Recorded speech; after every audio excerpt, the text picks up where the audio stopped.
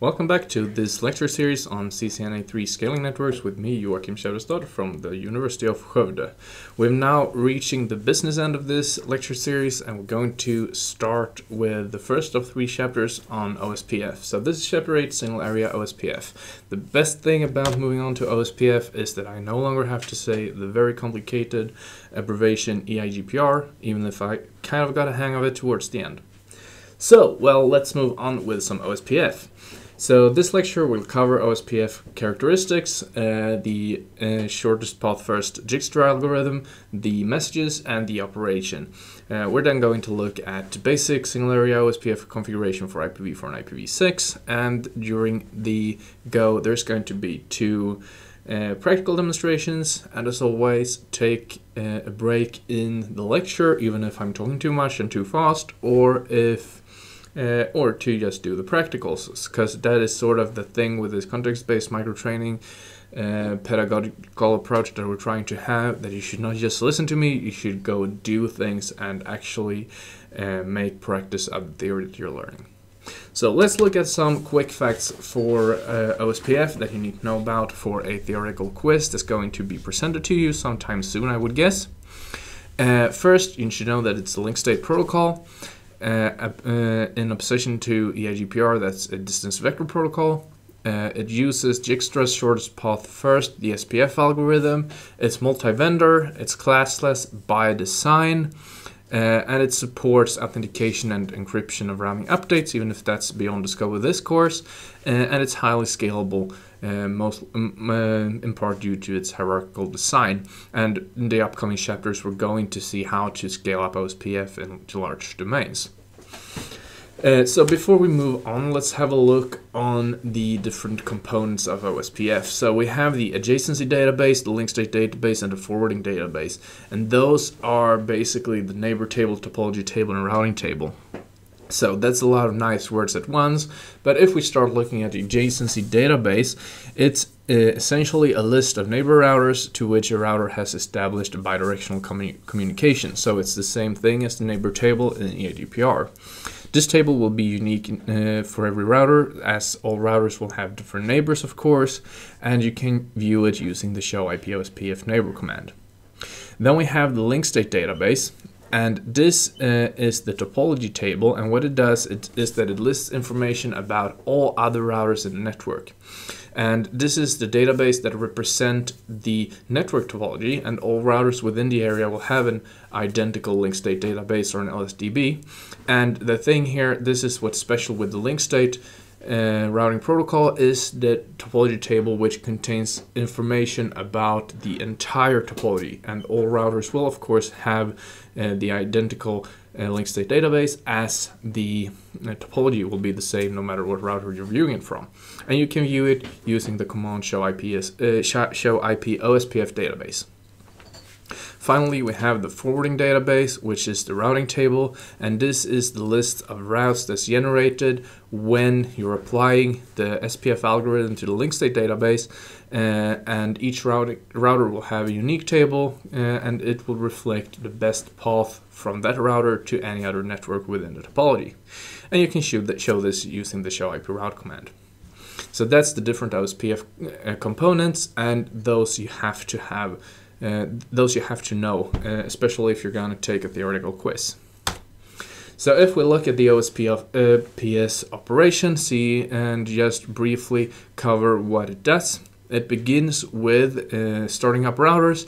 It will establish adjacencies, and adjacencies is sort of another word for establishing neighbors or becoming neighbors with other routers. When adjacencies has been established, it will start by exchanging link state advertisements, and those are the routing, the packets that contains information about directly connected links. And it's going to flood those LSAs to the neighboring routers, and then they will use the link state advertisements or LSAs that it gets to build a topology table, and all router, as we said, will maintain a full view of the topology. And when you know about the entire topology, the router can execute the shortest path first algorithm to calculate the best routes. So before we move on, I'm just going to say a few words about OSPF areas, because one of the scalability things that OSPF can do is that you can divide one autonomous system into areas. And when you do this, you have the area 0, which is the backbone to where all other areas connect. And then you can connect other areas to area 0 to have a hierarchical design. And the thing here is that, as we said, when you use single area OSPF, all link state advertisements has to be flooded within the whole domain, but you can limit the amount of flooding when you separate your network or segment it up into different areas. When we do single area OSPF, we only have one area, and that's going to be area 0. But if you want to, you can distribute or separate your network into multiple areas, and that's going to be discussed in the next chapter. So before moving on, we have to have a look on the OSPF packet types. All OSPF packets are sent over multicast, and they are called link state packets. And for OSPF, there are 5 types that we have to know about. First, we have the hello package, and those are used to discover neighbor and build adjacencies, and then they are sent periodically to maintain those adjacencies, just as with the EIGPR. Then we have the database descriptor, and the database descriptor is used to check for database synchronization between router, and how that happens is just that that router will send a database descriptor that is sort of an overview of its view on the topology. We're going to look through those more in just a little while. Then we have the link state requests, and that's used to request a specific link state record, which is sort of requesting a route. We have the link state update, which will be used to send the requested link state record, and then we have the link state acknowledgement, which is an acknowledgement package sent and returned to the other packets. So let's go through those in a little bit more detail. Starting with the hello package, it's said used to create and maintain adjacencies. It will advertise parameters that a router must agree on in order to become neighbors. And they're also used to elect designated and backup designated routers on multi-access networks such as Ethernet and frame relay. Don't worry too much about that. It's something that we will go through in the upcoming chapters. And just as with EIGPR, they are sent regularly, every 10 seconds for multi-access and point-to-point networks, and every 30 seconds on other networks. And the default dead timer, namely when the link is considered down, if the router did not receive a hello package, that's 4 times the default hello, namely 40 and 120. So, moving on to the link state advertisements. So a link state update is used to send one or more link state advertisements. And the LSA, the link state advertisement, is the package that contains the actual routes. We will talk much more about this in the multi-area lecture coming up next. But you should know that those updates are sent during initialization or when a topology change occurs. And this is what we call event-driven updates. Next, we're just going to quickly move through the different operation states that OSPF can have, and as you see, it's 7 different steps from down, where we begin everything, and to the full state where everything is converged. And it begins with down, and the down state is the first state that the router is in when it's started, and in this state the router did not receive any package, but it sends hello package to see if there is an OSPF enabled router on the other side. So upon receiving a hello package from the other side, the router will go into an init state, and then we have a two-way state where we handle the election of designated router and backup designated router for Ethernet links. So these are the steps that a router has to go through in order to form an adjacency, and when finished with a two-way state, the routers have an adjacency formed. So next we move on to the Xstart state, and this is where we start synchronizing our OSPF databases. And the first thing that happens is that we have to agree on what router begins the sending of the database descriptors. When we've done that, we do the actual exchange of database descriptors before we go into loading. And this is where we exchange the link state requests and link state updates to actually gain routing information. And we also run the shortest path first algorithm here to calculate best routes. And when we're done with the loading state, we reach full, and at that stage all routers has converged. So we have a converged network where every router knows the best path to every network in the topology. So let's just have a picture on this thing that I discussed with designated router and backup designated router. So this is an Ethernet topology, and what happens when you have an Ethernet topology where with a lot of interconnected routers is that you do get a lot of adjacencies. Actually, the number of total adjacencies will be the number of router times the number of router minus 1 divided by 2. And in this example we have 5 routers giving us 10 adjacencies, but if we would add even more routers there would be an exponential increase in adjacencies. And this is sort of a problem because what it does is that it causes an extensive flooding of LSAs, as all routers has to flood LSAs to each other in order to build a link state database. So the solution is to elect a designated router, and the designated router is in charge of collecting and distributing the LSAs. So what happens in a network like this is that when you select a designated router, all other routers will send their link state advertisements to that router, and that router in turn will distribute it to all the other routers. You will also select a backup designated router, and that one is there as a backup in case the designated router fails. Notice though that this does not affect routing decisions or the path that will be taken. It's just about the distribution of the updates.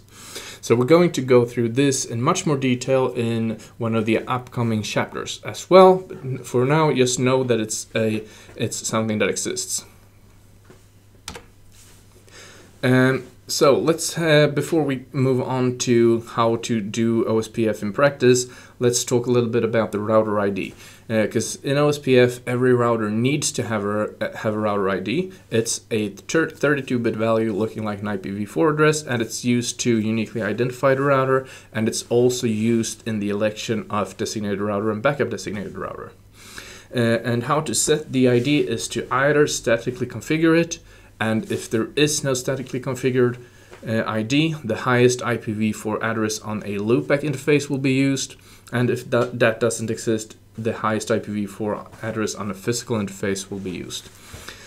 So that's it for how the ID is selected. Now it's time to contemplate and see if there are any questions that you have. I will not be able to answer them as this is a video recorded lecture, but if you're in class, take a pause and ask your supervisor. If you're at home, leave it in the comments field and I will answer any here. So let's move on to the configuration steps. And actually configuring OSPF is very much like configuring eIGPR or any other routing protocol. First, you have to enable the OSPF process, and you do that by doing router OSPF and the process number. Then you set the router ID with the command router ID and the ID number that you want to have. And then you enable OSPF for networks with the network command.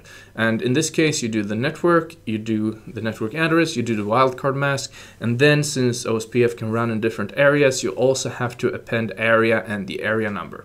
And remember, for single area OSPF, the area number will always be 0, but it will be different in multi-area OSPF, as we will explore in the upcoming lesson. So finally, configure passive interfaces, passive interface name, and interface number, like passive interface gigabit Ethernet 1-1 or whatever. So finally, before doing a practical, we're going to look at the OSPF metric. And OSPF uses a metric that is calculated by combining a cost of each link in a route, and using Cisco routers, the cost is derived from the bandwidth. And the bandwidth or the cost to traverse a link is calculated from taking the bandwidth in bits per second and divide that by the reference bandwidth. And the reference bandwidth by default is 100 millions, but you can modify it with the command autocost reference bandwidth and then the megabytes per second that you want. There is a problem here, and that is that minimum cost that a route can have is 1. So if you look at the table here, you can see that fast Ethernet is 100 megabits per second, and that is 100 million bits per second, which would make the metric 1. But also all faster links will also have the metric 1, because the calculation of taking the reference bandwidth and divide that with the link bandwidth will be lower than 1, but 1 is the lowest possible. So this makes OSPF think that all links that are fast Ethernet or faster will have the same cost, and that will can cause for suboptimal routing. If you want to, you can also set the OSPF metric of a link manually by using the interface command IPOSPF cost and a number. So as I said, OSPF uses the combined metric, so it calculates the combination of all of the cost of all paths from one network to another. And just to show you here, if you want to go from router 1 to the network to the local area network attached to router 2, the total cost would be 64 for the link here plus 1 for the link here, so the combined metric would be 65. And this also means that OSPF doesn't always take the route with the least hops, it takes the route with the lowest combined cost. So just a few verification commands. If you want to verify that everything works as it should, you can use show IP OSPF neighbors, that will list the OSPF neighbors. Show IP protocol, that will show you configuration information. You can do just show IP OSPF, that will show you details about OSPF operation, including when the shortest path first algorithm was last calculated, and you also see area information. And then you can do show IP OSPF interface to show you the state, cost, and some more stuff for OSPF interfaces. So, time to ask questions if you want to, otherwise we will go configure OSPF for IPv4 and then go back and look at IPv6. So what we have here is a topology that we're going to use in Packet Tracer. It's the task 8.2.2.7, and what we're going to do is basically to configure OSPF for routers 1, 2, and 3. So beginning with router 1, what we're going to do is to go enable, and then we go configure terminal, and then we do our router OSPF 1 to enable the process. And then we're going to do router ID. So router ID 1.1.1.1, and as you remember, the router ID can be set either manually like this, and then it will take precedence. If you don't set it like this, the highest IPv4 loopback interface address will be selected, and if you don't have that either, the highest IPv4 address configured on any physical interface will be the router ID. So next thing, we're going to enable OSPF for the attached networks, beginning with the client network, which is 172.16.1.0, and we're going to write network in front, otherwise nothing will happen. The wildcard mask, which is 0.0.0.255, and then, as I said, we have to append area to decide which area this route is in, and since we're doing single area OSPF, the area is 0. So then we have the link networks, beginning with a link to R2. We have network 172.16.3.0, and we have 0.0.0.3 and area 0. And note that we don't have to do auto summary because OSPF is classless by default. So we do the link to R3 as well, which is network 192.168.10.4, 0.0.0.3 area 0. And as you see, there isn't even any auto summary command here. So we're also going to do passive interface. So we do passive interface and the interface pointing towards PC1. In this case, is gigabit 01. I'm hoping, at least that's what I'm configuring as the passive interface. And next, we go to router 2. And we're going to do the same thing here. So we start with enable, configure terminal, router OSPF 1, router ID, and this time we go 2222. And then we're going to do our networks, and we start with doing network 172.16.20 to do the client, to do the LAN network. Shouldn't forget area 0.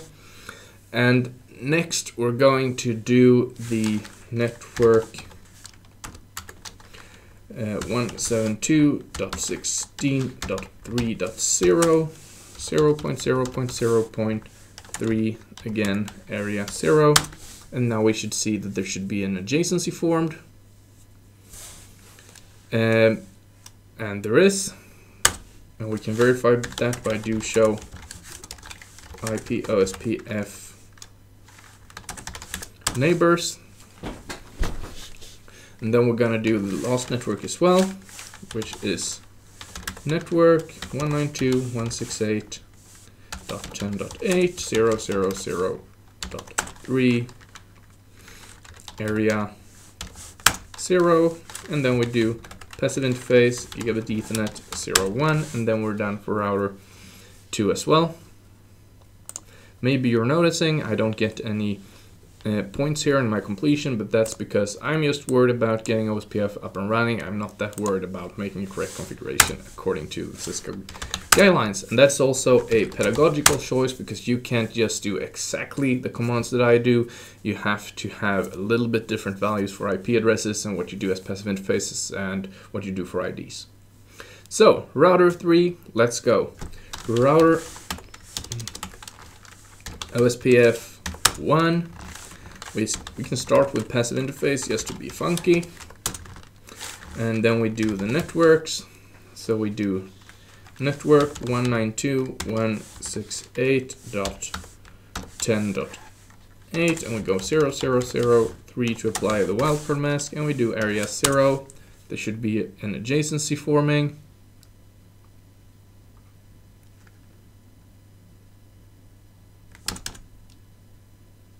There is a little bit slow. Then we do 10.4, and we should get another adjacency. You know that I do get a little bit worried when it takes time, because it makes me think that I did something wrong, but luckily enough I didn't.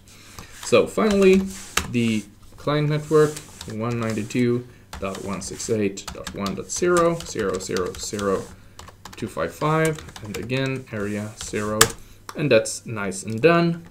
So now that we are done with this, let's go take N to go back to privileged executive mode, and we can do some show command. So let's start with the show run. No, that's not what I intended. Show IP route.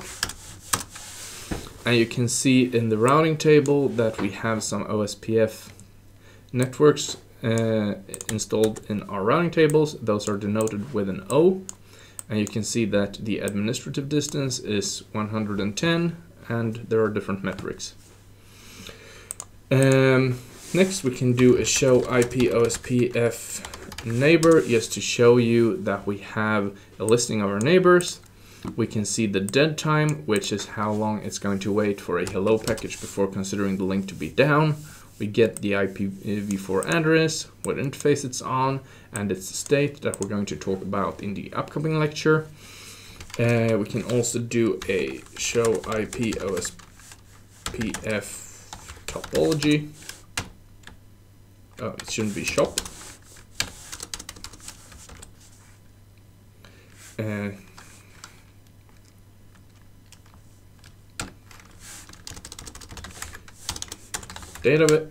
Database.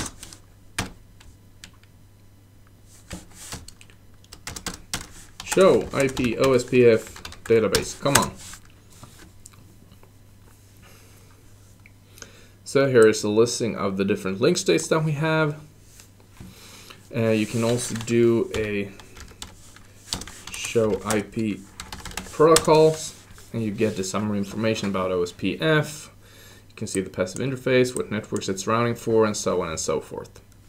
So let's move back to the theory and look a little bit about how to configure IPv6 before we end all of this with a IPv6 configuration task.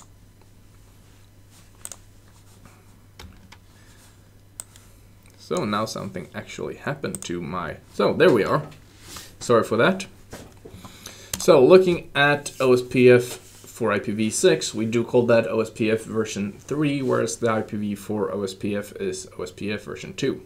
So the similarities is that both are of course link state, they are shortest path first routing protocols, they use the metric as a cost, they support areas in the same way, they have the same package types, they do neighbor discovery in the same way, they both elect router IDs or designated routers, and they both have router IDs that are determined in the same way. This can be a problem with IPv6 as you don't always have IPv4 interfaces, so that's something that you have to know about, but fortunately at least the Cisco routers will tell you about that. And if you're enabling OSPF on a router where the router can't determine a router ID, you'll be forced to set one. So the differences is that OSPF version 3 of course works for IPv6. The source addresses and the address used for advertisements will be IPv6 link local addresses, and the destination addresses will be a multicast, either a neighboring IPv6 link local address or a multicast IPv6 address, and for IPv4 it's going to be the IPv4 equivalent. You advertise network in different ways, as with EIGPR. OSPF for version IPv4 is done with a network command in router configuration mode, whereas you do it on the interface level in IPv6 using the IPv6 OSPF command, and again you have to supply the area information. By default, or to enable the routing of IPv6, you have to do the IPv6 unicast routing global configuration command. That's also important. And there is a difference in how routing update authentication works. In OSPF for IPv4, you do plain text and MD5, whereas you use IPv6 authentication within OSPF version 3. So just have a look on the configuration steps. You would enable the OSPF process by doing IPv6 router OSPF and the process number. You would then set a router ID, and then enable OSPF on interfaces using IPv6 OSPF process number, area, and the area number. And then configure passive interfaces, which you do in the OSPF configuration mode. And of course verification is the same, you just add IPv6 instead of IP to the commands. And with that said, it's time to go configure IPv6 before we conclude this lecture. There we go, back in Packet Tracer with the same topology as before, but now the addresses are all IPv6, and we're going to see that configuring OSPF for IPv6 isn't really that hard.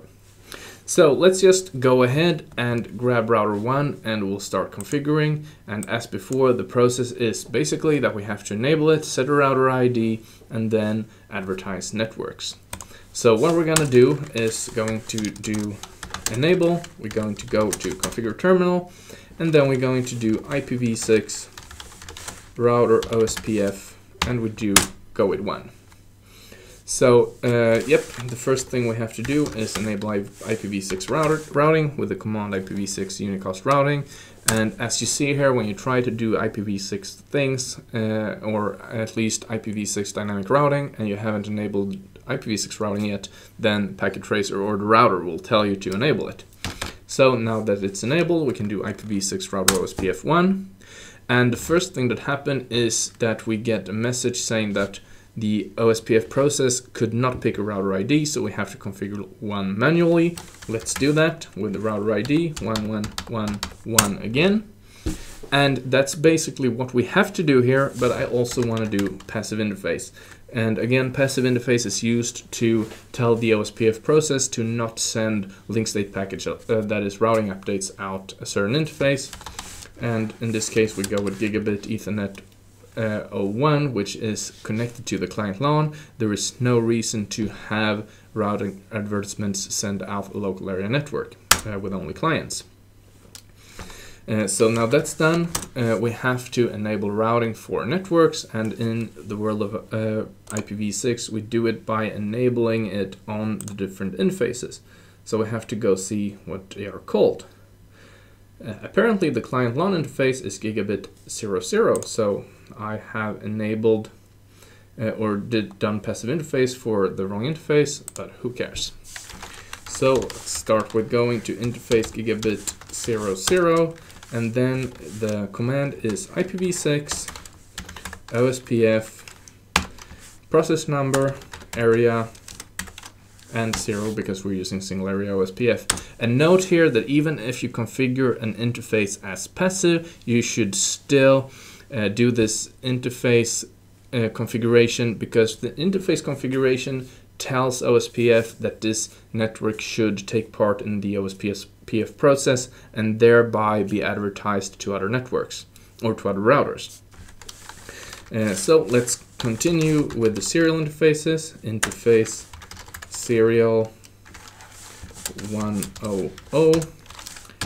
We do IPv6 OSPF 1 area 1. The nice thing about this is that you don't have to care about network addresses and wildcard masks. Last interface and done. So now we're done with router 1. And we'll go do the same on router 2 and see if we can manage without any errors. Configuration terminal. So step 1, enable IPv6 routing. IPv6 unicast routing. Then we do IPv6 router OSPF 1 router ID. That's not an error message, it's just a remember message. So we do router ID 22222222222, and then we do a passive interface. This time we do it for gig 00 just to be correct. We go exit, and then it's telling what networks should participate by doing the interface command. So we go interface gigabit Ethernet 00, and we have again IPv6 OSPF process number, area, and area number. And then we do the serial interfaces. IPv6 OSPF process number, area, area number. And then we do the final network, and we also see that we get an adjacency with router 1, which is all nice and good. So let's quickly do the final router, which is router 3, and as we know by now, what we do is that we get to configuration terminal, we enable IPv6 routing with IPv6 unicast routing, we then do IPv6 router OSPF 1, to enable the routing process. We have to do a router ID. Actually, there is one thing that I do want to show you. So if we do no IPv6 router OSPF 1 to just remove that. Now I want to do an interface loopback 1, and I'm going to set an IPv4 address here of 3.3.3.3, and the subnet mask can be anything. I'm just going to show you that now when I do the IPv6 router OSPF 1, I will not get prompted to do a router ID because it will determine the router ID from the loopback interface. Meaning that I don't really have to do anything here except from passive interface. And we will do passive interface gigabit Ethernet 00 again. And then we're going to do the interface commands to enable OSPF for the respective networks. So we do interface gigabit 00, IPv6 OSPF 1, which is the process number, and area 0 because we're running single area OSPF using area 0. So interface again, and this time serial 000, IPv6 OSPF 1 area 0. We should have an adjacency if we wait a little bit. And the last interface, which is serial 001, and again IPv6 OSPF 1 area 1. And waiting for the adjacency to form.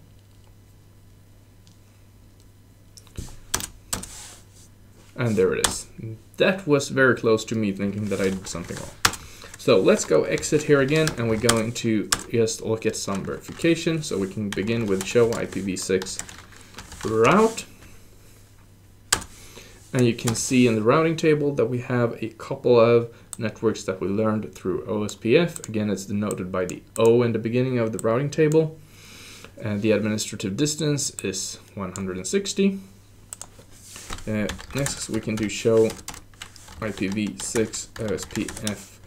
And we can do a question mark to just review what we can do. We can look at interface. So these are information about the interfaces participating in the OSPF process. And we have the serial 001 here. You can see that it's up. You can see the link local address. You can see that it's in area 0 with a process ID of 1. You can see what router ID it has. You can see when it does expect a hello package, and so on and so forth. So with this said, we now configured OSPF for IPv4 and IPv6, and we did it in single area mode. This will have to conclude this lecture, and when we meet up again next time for Chapter 9, we're going to look at multi-area OSPF. Thank you and goodbye.